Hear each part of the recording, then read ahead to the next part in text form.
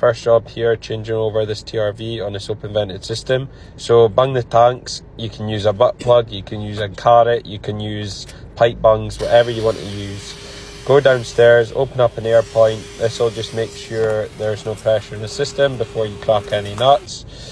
Once that's done and you're confident, paste up your valve and just quickly snag it. You'll get little to no water, just like that, and get everything tightened up. And honestly, it's depending on where the tank and stuff is in the loft, it's probably easier than changing up over a valve on a sealed system, in my opinion. Get the heating tested and just double check everything's working away before you leave. Next one, easy little job. You'll see it here, and it just springs there. Pin was stuck on a TRV, so the radiator wasn't getting any heat, but that's all fixed now.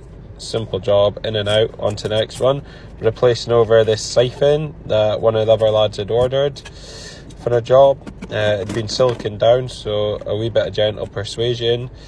Here's Tom putting the cistern back together once we've changed the siphon over, and doing up these.